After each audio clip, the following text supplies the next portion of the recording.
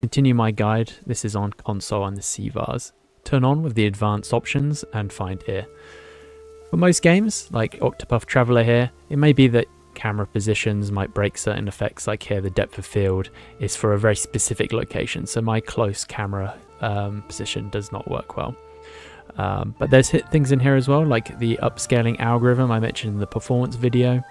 You've got here, the depth of field on and off, motion blur, ambient occlusion, and a number of different things controlling the visual effects, like the gamma, the black level, sharpness, things of that nature. But to go into some more detail on the tool, we've got Abzu here, and it's got some issues in one eye. Mostly can be fixed with sync sequential, but there's some things you can do to improve the experience more. So yeah, you can just switch there from native stereo to synced to fix that in both eyes. But however, we can use the console.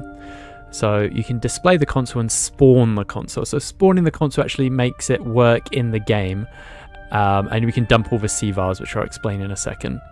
We have, like Octopath, the same things as before. Sometimes they might not be available in the UI, but there are a large number that can be activated in the console or in the engine.ini files. So you can see here I can adjust the black level, the contrast, sharpness, gamma and things to my liking if it isn't in the in-game options. But we're going to move on to the console. So the actual in-game console, once we've spawned the real one that works, the one that displays doesn't actually do anything, but the one we just spawned can be turned on with the tilde key. I just switched to my desktop here and we can type in a command. So here I'm going to change water surface reflections to 0. And we're just going to go back to the game. And if we find that particular option in the display, we'll see actually the values changed. Now in the display console, you can see all the different values and what they mean in their descriptions and its current value, which is quite useful for debugging or figuring out what needs to be turned off. So you can see that's now 0, where before it was -1. These kind of suggestions will be found in the UE Games Discord section of Flat to VR, so look for that. Now, I dumped my Cvars before, so if you open the profile for Abzu, you can see now that we have a Cvars data and a Cvar dump. So the Cvars data is just everything I changed in those sliders, so if you want to adjust anything in particular there in text form. But the Cvar dump provides every single variable, console variable that is applicable. You could read through all of them or just use some clever control Fs and find something that you're looking for: camera, player, rendering, things like this. In this one, water, lots of water in this game. And you can see here the description and its current value and the defaults.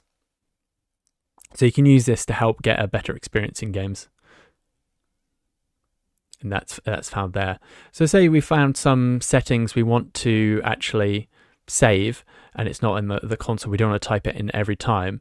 If you go to the engine.ini file, normally found in the local app data, so here I've got Abzu game, it's saved, config, Windows No Editor, engine.ini, we can add some more onto the bottom here. So add system settings, and then say for example earlier we want to do water surface reflections as 0 instead of -1, we'd add it there.